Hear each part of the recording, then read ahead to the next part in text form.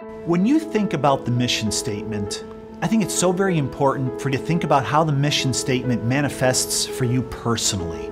I understand for every single one of us that makes up the Cape Fear Valley family, that mission and the meanings and the words are a little different, because whether you're laying hands on a patient or supporting the folks that are directly on the front line, those words mean a little different for every person that makes up the team.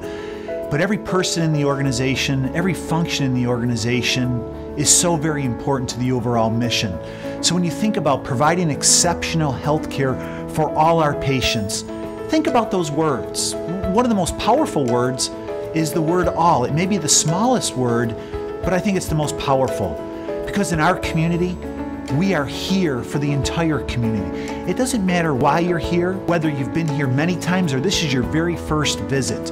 We're here for everyone in our community, whether they're coming in for an outpatient visit in one of our many clinics, whether they're coming through one of the busiest emergency departments in the entire country, or whether they're coming in here for major surgery. We're here for all of our patients. One of the other words that's so very important is the word healthcare, because that's why we're here. We're not in an industry that makes automobiles or ceiling tiles or chairs, and I'm so very glad of that.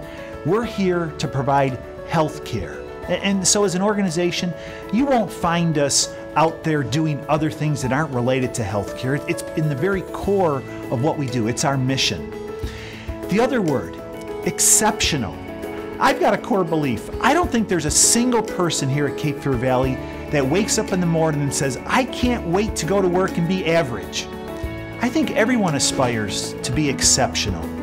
And please, when you think about that, think about how that pertains to your individual job, what you do every single day. When you come into work, how are you going to be exceptional? Not only for your patients and your coworkers, but for yourself. One of the other words that's so very important is the word patient itself. I've heard the word patient used in many different forms. You've probably heard it too. Stakeholder, client, customer. All of those words are absolutely correct. But the word patient has a special connotation for me, and I know it has a special connotation for you.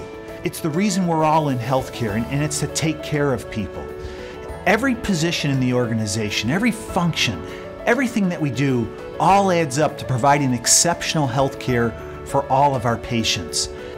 The other way I think about the mission statement isn't just how we're providing exceptional health care for patients, but how we're providing exceptional health care for each other. The teamwork that it takes to provide exceptional health care, the way we work together. If you think about it on a daily basis, we spend more time with each other than we spend with our loved ones at home.